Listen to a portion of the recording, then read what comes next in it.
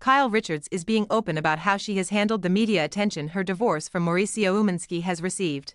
The Real Housewives of Beverly Hills star said that navigating her relationship with her separated husband has been challenging for a number of reasons while speaking with her fans in an Amazon Live session. After a fan inquired as to how they were doing, the 54-year-old said, "That's a pretty loaded question.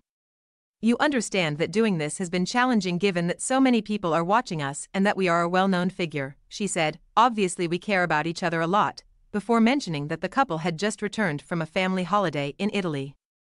After 27 years of marriage, the couple announced their separation on July 3 in a statement to People. Kyle and Mauricio are still cohabitating under the same house, according to a source close to the couple at the time.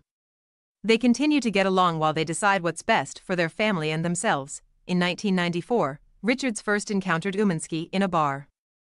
Richards has a 34-year-old daughter named Farah Brittany, née Al-Jafri, with her first spouse Gurish Al-Jafri at the time of their divorce.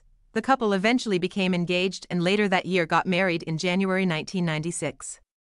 They later welcomed 3 daughters, Alexia, 27, Sophia, 23, and Portia, 15. The Buying Beverly Hills broker captioned a picture of him and Richards smiling with their kids and Alexia's fiancé, Jake Zingerman, as Summer Vacay 2023 on point. The household traveled the length of the Italian peninsula.